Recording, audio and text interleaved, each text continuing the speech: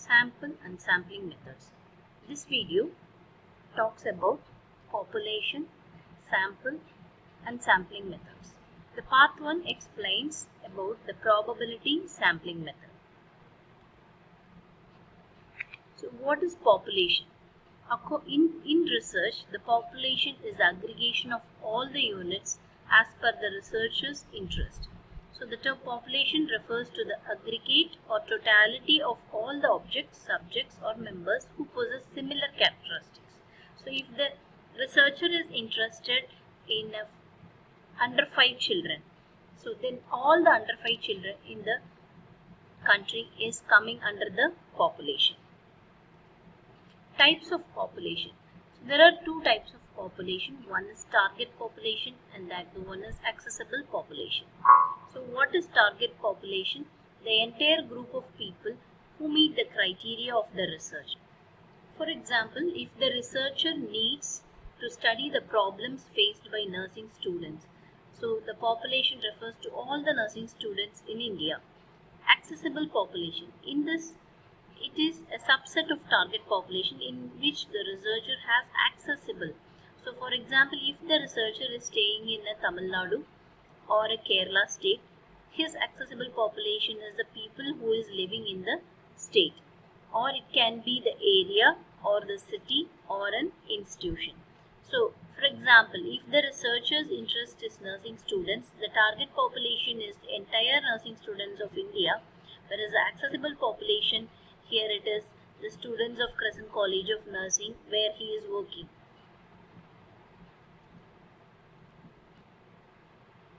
Sample. So what is sample? It is defined as a representative unit of a target population which is to be worked upon by the researchers during their study. So the one representative who is having the characteristics of the entire population is considered as a sample. The sample consists of subsets of units which comprise the population selected by investigators or researchers to participate in their research projects. So this is the diagrammatic representation of population and sample. So the big circle outside is called population.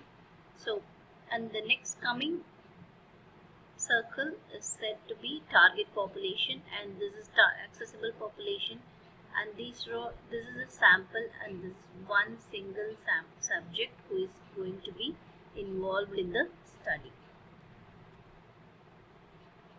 So what is sampling process? There are few terms we should know before starting into the types of sampling methods.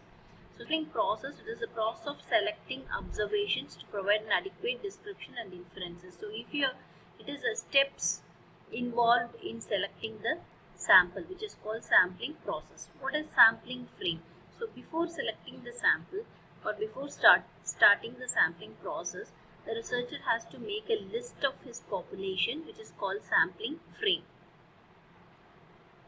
Selection of sample can be done by homogeneous or heterogeneous method.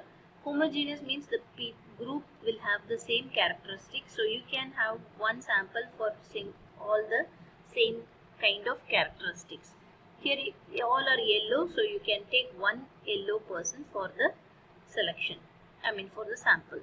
And here in the heterogeneous group there are different colors or different characteristics, where when you select the sample you should make sure that every color or every characteristic is in your group.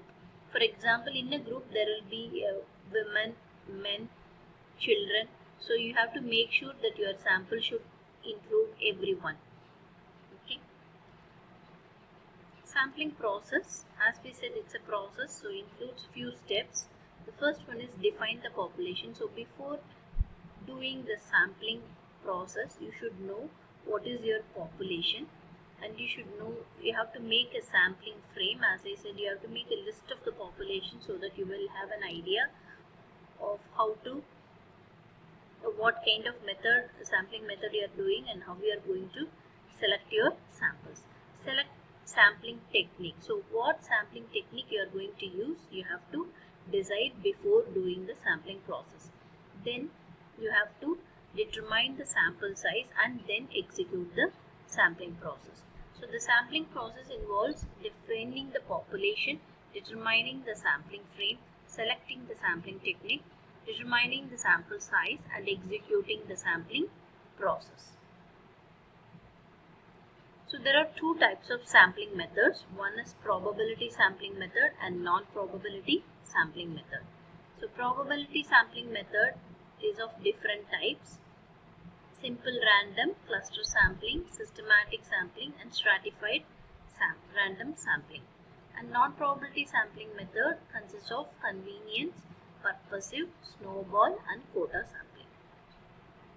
So we will talk about probability sampling method in this video. So random selection of elements, members of the population, we say it as probability sampling method.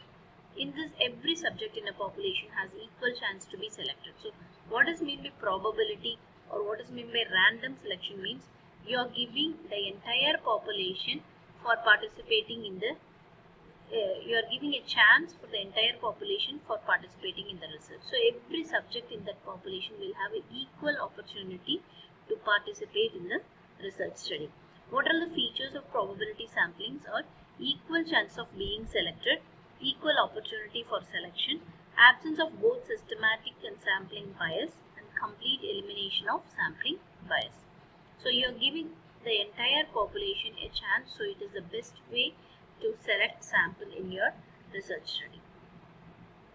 The first one is simple random sampling method. Here all subsets of the frame are given an equal probability. So how will you give an equal probability is by method. The method of selection will be a lottery method, or developing or bringing random numbers, either using table or generating random numbers with the help of computers. So if you have 100 people in a class, so how you select randomly the students? What you do, you will write the lot numbers 1 to 100, and then you will put a lot and you will ask somebody to take it, or you yourself can take how much sample you want. As per the sample size, you will take the numbers, or you can generate table, or the computer itself can generate you the random numbers if the numbers are too many, like thousands and 10,000s. If your population size is 1,000 or 10,000, then the computer itself will generate the random numbers. So how the sampling process is happening here is identify the population, determine the desired sample size, list all the members of the population, assign all members a list of consecutive numbers. So what you should do, every member you should give a number, an arbitrary starting point from a table. You can either take it from the table or you can ask the computer to generate the numbers.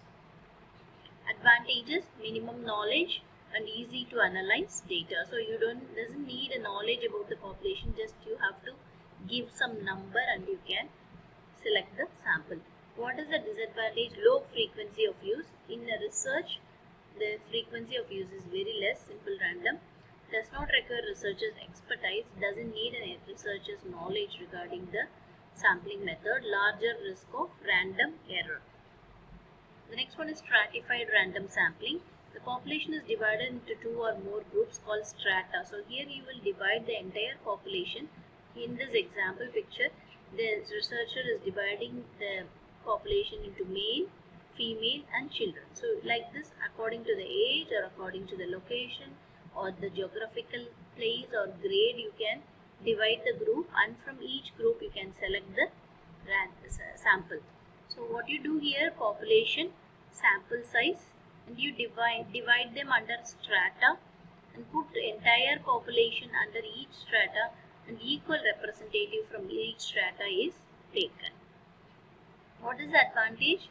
Assures representation of all group in sample group. So you will have a male, female, and children. Everyone will be involved in the research.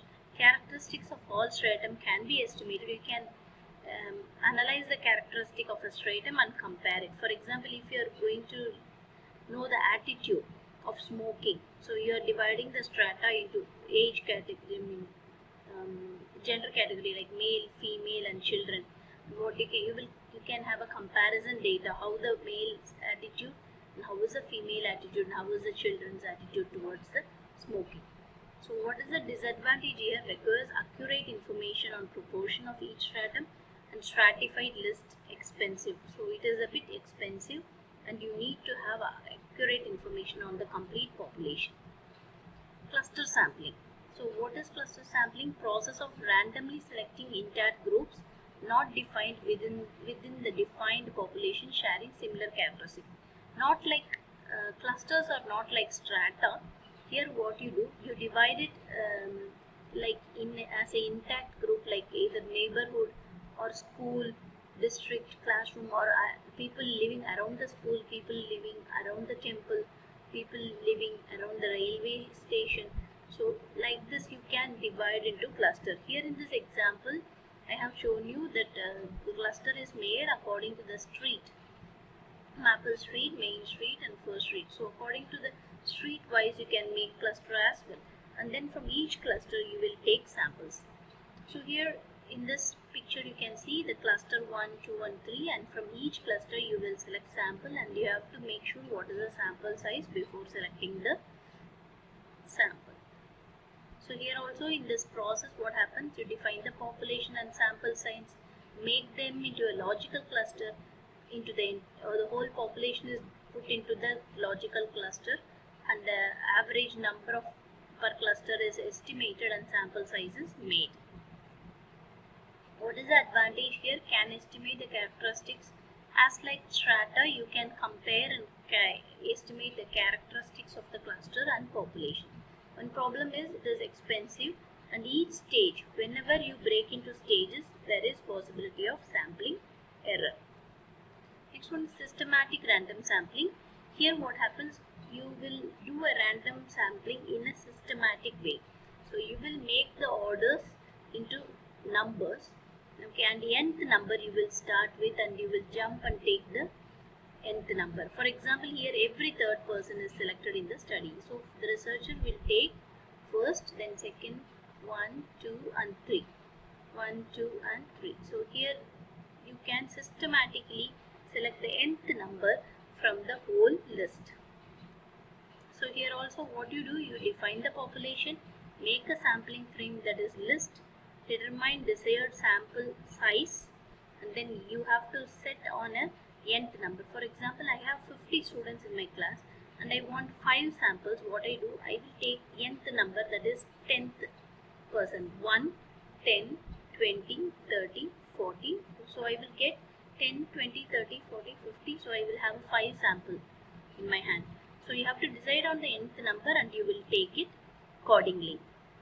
What is the advantage? Simple method, easy to select, evenly spread over entire population. So you can evenly go through the entire population and can take cost effective. But what is the problem here? Bias sometimes happen. Each element will not get equal chance, because between that nth number the people are left. So ignorance of all element between the nth number. So you are not at all thinking about the people in between the nth number. So the next one is multi-stage sampling. In this method, it is carried out in different stages. So you make the group into clusters, and again into stratum, and then again into clusters, and you will make it into smaller and smaller until you get enough number of samples. For example, the country can be divided into states, cities, urban, rural. So you can take samples from every cluster and you will make it into your research. So this is the example of the multi-stage sampling method. Here the population is divided into groups and again into another groups and stratum, and then samples are selected. What is the advantage? More accurate and more effective, but it's a costly method, and each stage introduce sampling error. So on the whole, we have discussed through this video what is population, what is sampling, what is sampling process, sampling error, different types of sampling, and probability sampling method we focused here. We talked about features and types of probability sampling method. So I have a video already uploaded on non-probability sampling method. Please do watch and support me. Thank you.